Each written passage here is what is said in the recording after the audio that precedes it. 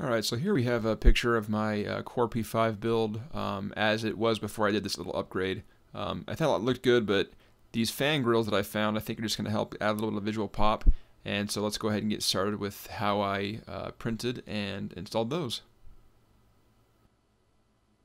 Alright, so as I mentioned before, I actually obtained this file from the Thermaltake website. They actually had a 3D modeling section that they put in here after the release of the Core P5 case, where they basically had a bunch of user modifications and upgrades that you could do on your case via 3D printing, which I thought was pretty cool. Now this particular fan grill is not in the Core P5 section because it's a universal design. It's a 120mm fan, so it'll work with any fan of that size. So if you just go to the second tab here, it's down here at the very bottom, and they have part A and part B. Part A is this back, kind of like the hub part, and then part B is the central spoke. Now you can download these directly from this website. But the thing is the files I downloaded from here didn't print properly. Specifically this hub one just didn't print out right. I'm not sure what the issue was. So I went ahead and downloaded these, and then I modified them and resaved them as STL files and upped them back to Thingiverse. That seems to work better. The files are also smaller now. And so I'll put the link for Thingiverse, these files, on the description down below. But these are the ones that I use, and this works better. So I'll go ahead and kind of show you what I did to make this work. So first I'm going to drop in the part A, and again it's the backing here. Now one thing is it does come with these little tabs. I'm not exactly sure what these were intended to be for. They don't really go anywhere.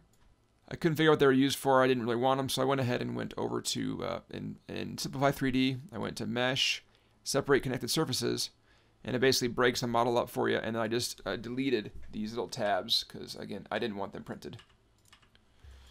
So with that done, I went to my process settings, and this one I just did the medium settings, so it's essentially 200 micron print. Infill was only 20%, which is totally fine for this. And we go ahead and generate that. And as you can see here, a lot of back and forth between the different parts, but the infill's pretty straightforward. And Simplify 3D does a great job with support structures, so it automatically puts the support structures behind these spoke legs that come out. So not going to have any issues there. So that was perfect. I saved that file and good to go. And then I'll go back and show you what the part B looks like as well. So the spoke's pretty straightforward. Again, if you are using Simplify 3D, it's going to automatically print some support structures for underneath the spokes here. So let's see what that would look like. And yeah, so you can see those support structures already in place. And they'll do just fine. So with that, let's go ahead and take a look at one of the prints in progress. Alright, so here one of the fan covers, part A is printing. I'll go ahead and zoom in here for a better look here in a second. And zoomed into the enclosure here. It's probably kind of noisy because the printer's not exactly quiet. But you can see it's doing some infill there. Looks like I have this set at 20%. And it's also got some support prints for the top part of the fan. So when it comes out, we'll get a better look at it and see how it looks up next to the radiator fans. And here we have the part B of the fan. Basically, it's just this little blue spoke-looking thing that installs over the front. Again, with my black and blue theme, I think it'll look pretty decent, but we'll see how it turns out once I actually get it installed and on the radiator. Alright, so there's the finished print. I got two of them done here. Just kind of showing what it looks like with the part A and B put together. I might use some primer filler and then actually paint these a matte black if I don't like the gloss. So we'll see how that goes, but so far it's looking pretty good. So I'm gonna paint one and give it a test and see which one I like better, then go from there. And I did go ahead and use some primer filler to just kind of smooth this out a little bit and then prep it for the matte black spray paint, which is what it looks like here.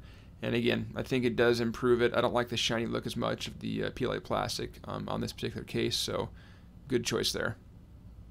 And here we have a quick before and after, basically before here on the left with no fan grill, and then here on the right with fan grills, and then the same picture just with the case lights on. And here's a side-by-side of what the case now looks like with both lights off and lights on. Alright, so overall this was a pretty simple upgrade, but I think it does add a lot to my case, and again I love how I was able to kind of match the color of my existing theme. Basically, I'd say overall print time for these things is roughly about 5 hours for the two parts combined. I could be off on that, maybe a little bit more.